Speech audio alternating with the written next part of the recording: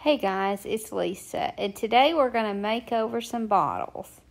I like this craft because you can get bottles given to you, and you can actually use just about any shape. But I'm going to use some wine bottles here, and as you can see, I'm not even bothering taking off the labels.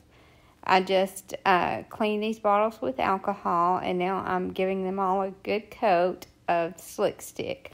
And that's a Dixie Belle product just to help paint stick to slick surfaces. And for this bottle, this is just a vinegar bottle. I think Bragg's vinegar comes in it. And I'm just using part of a napkin here to decoupage on the front. And if you haven't seen me decoupage with napkins or haven't decoupaged with napkins yourself, you just take the one ply off the front, and that has the graphics on it, obviously, and you can decoupage that onto just about anything. And so I just kind of tore around it because I want this to be an organic look. So I just decoupaged that on.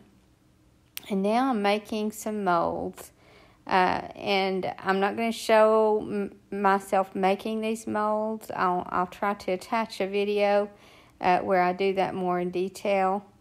But right now I'm just showing you a few impressions that I'm making in clay. And I just kind of press some clay flat. I don't even bother with a rolling pin here because, again, I'm just looking for organic. So I just press it kind of thin.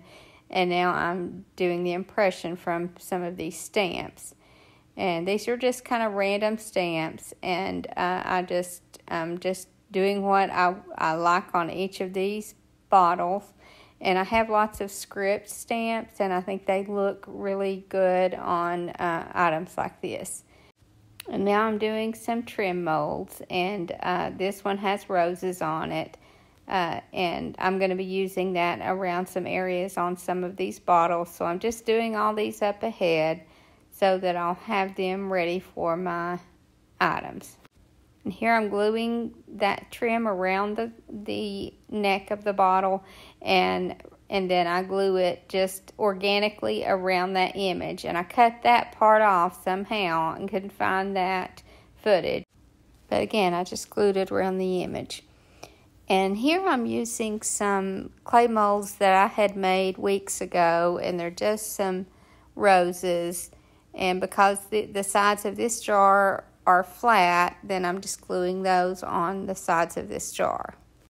Now these two little jars are going to be a set, so I'm kind of decorating them to go together. And here I'm taking some buttercream. I had mixed them up before, and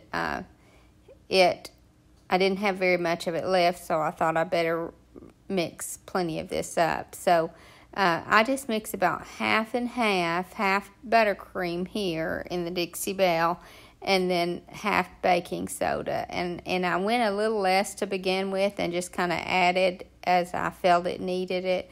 But I ended up with about half and half because I want plenty of texture on these bottles. And Dixie Belle has a texture medium that I use sometimes, but I just wanted to use baking soda here for those of you who don't have those products, because baking soda works perfectly. And then once I get this mixed up well, then I'm just going to take this brush, and this is just a little brush from the Dollar Tree. So you don't have to use a good brush here at all, but because I'm just going to pounce that color on. I want plenty of texture. And where my mold kind of has a gap around the edges, I just fill it in with this. And so that's what I'm doing here. And then I just pounce on the rest of this. And one coat covers it well because of that texture, and because I'm pouncing this on rather than having brush strokes. And then I use that same color and the same technique on the other bottle, and I just also paint the rose molds around the image. and then I let that dry well. And now I'm adding gold, and this is just a regular folk art color. It's a craft paint. And I get these at Hobby Lobby. They have a whole line of the metallic colors, and I just love using them. And then I just kind of wipe that back, and then I do the same thing with the other jar, except I put that gold all over it, and I've already done that here. And now I'm just kind of adding some bronze and some gold, and my plan was to leave this mostly gold, and I used this white wax on the rose here, and I just really liked the look of it. And then I started seeing around the rose, and I liked how it made the rest of the bottle look. So I decided here to just put white wax on the entire piece, and I do that with both bottles. And I really like the look that it gives, because that white wax settles down into all that texture, and it just gives it a really good look. So like I said, this is just a regular vinegar bottle, and the other one, I'm not real sure what it is. My sister got it from her neighbor. She got several of them, and it looks like a little whiskey bottle. I really don't know what it is.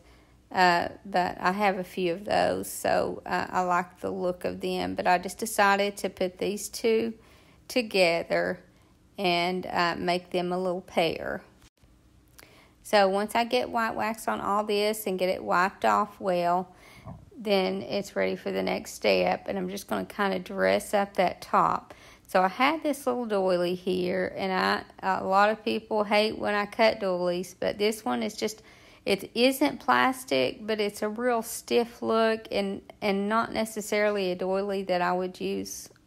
So I'm just cutting around the edges, and I'm cutting carefully so that when I get the scalloped edge around the outside cut, then I have a perfect little circle doily in the middle, so I can use that on another project. But I want to use the scalloped edge around both of the necks of these bottles, and I'm just going to glue that on.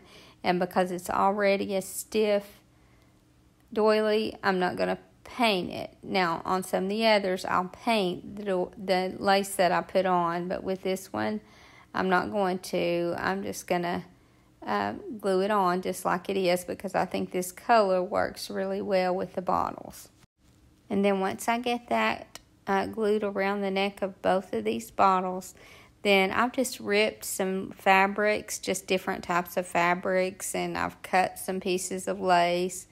You can just rip all kinds of fabric, and you'll have to cut lace because it won't rip right, but I just keep those on hand for trim, and I want this to be really rustic and really vintage looking. So I'm just kind of tying one of those little strips around the top, and I think that makes a cute little bottle. And then I'll take the other one and use the same kind of fabric around the top of it, and that will make the two of them go together well. I think on this I just used a coffee stained sheer that I had ripped into little strips, and then I also ripped some coffee stained tea towel. But again, here just use whatever you have on hand and whatever you think looks good with your little bottle. And then for my next set of bottles, I'm going to need some stamps. So I'm just using that inside layer of the napkin that I used earlier, and I'm just going to stamp some images that I'm going to be using on the bottles on here.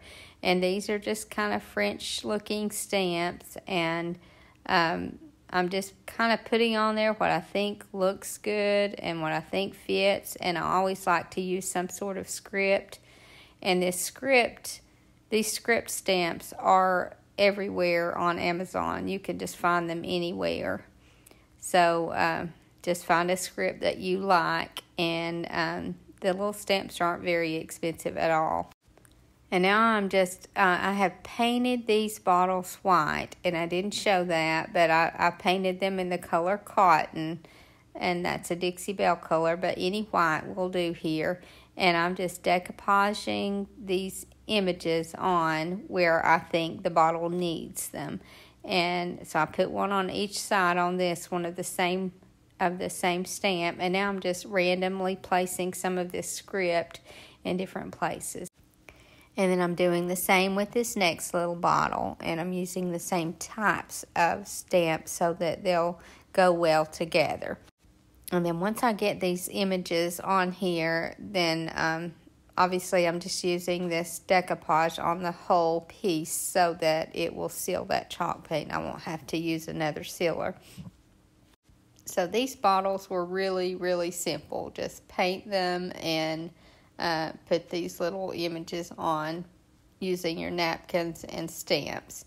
And then again, I'm going to be tying little strips of fabric and little trims around the top to make them go together.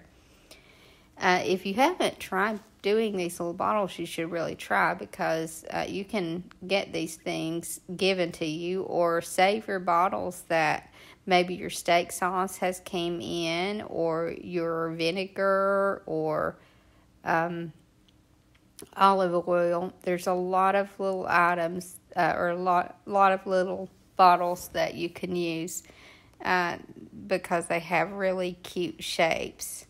And then you can make these things with very little materials also. And I guess if you wanted to, you could use the transfers, but you really don't have to spend that on these. You can just put what you have on hand. I'm sorry, I'm really struggling with this voiceover because I have a really scratchy throat for some reason, and I can't seem to stop coughing. But here I'm just taking that trim through the little wire thing on the top to help it stay on. And that's just a good place to tie it anyway. And so I'm just kind of using that to help it stay. And I didn't mention with these, I didn't tape off anything. I just went ahead and painted that wire and the lid the same way, because this is a very rustic look, so I just kind of wanted all that to go together. And then for my last set, I'm going to be adding some of a doily to this one. But I'm going to do this before I paint it, because I want to paint that doily. It's just about texture, and so I found this little trim piece on a doily that I had used up before that had some stains on it. And now I'm just kind of cutting just that lace around the bottom side of it, because I'm going to use that on the front. I didn't like that little point on the top, so I rounded that off a little. And here I'm just cutting it to fit around the jar or the bottle.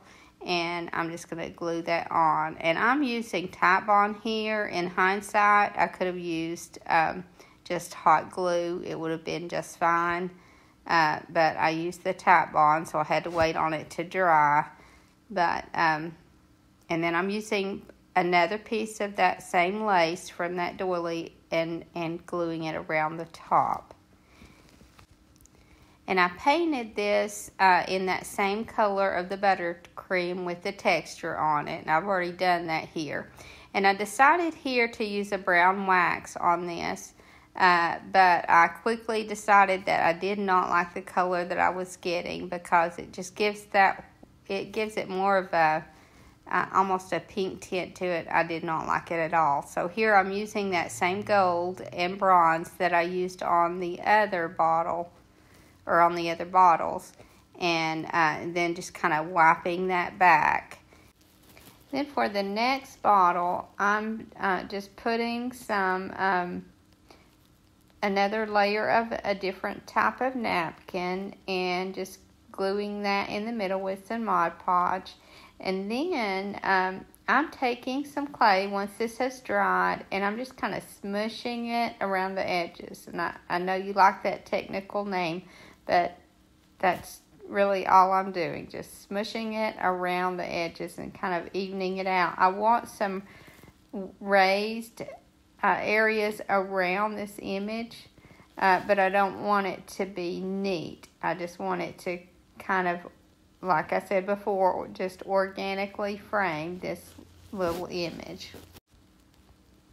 And then once I get that on and let it dry, then I use that same buttercream on this entire bottle, except for the image, obviously.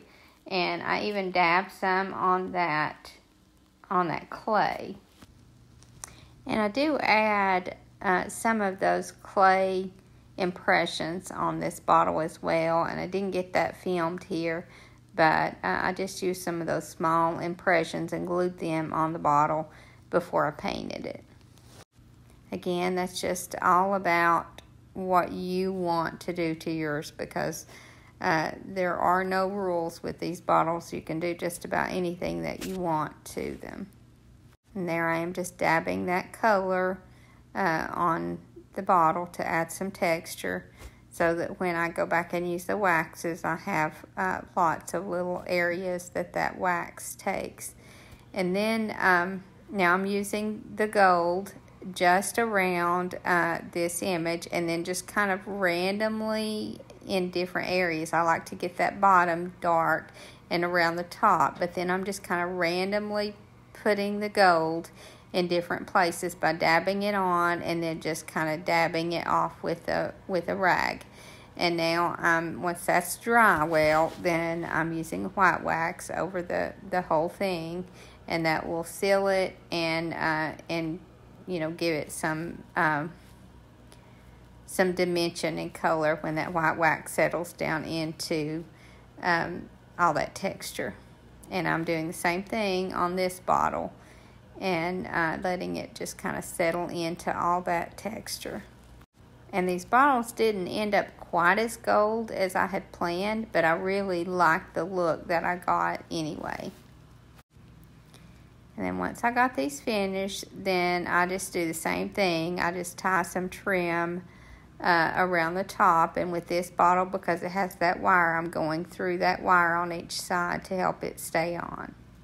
And then on this bottle, because it has the purple flowers on the top, or on the front rather, I decided to glue a couple of sprigs of lavender on this one as well. And so I just tied it in a knot and glued a couple of sprigs of lavender and then tied another knot. And I think that lavender made a really big difference in this bottle. I like to do these little bottles in sets because I think they display well in sets. I thought about doing a set in farmhouse style, but it kind of took more time than I thought. More of my time went in messing up and redoing my color and things like that, but they're still really fun to do. There's that little rose trim that I didn't let you see well earlier, but I think it really added a lot to that bottle. But I think they all came out pretty good, and I just love the look that the lavender gave the other set. I think it just added a lot to that one. I hope you guys enjoyed this video. Thank you so much for watching. Have a great evening, and God bless you and your family.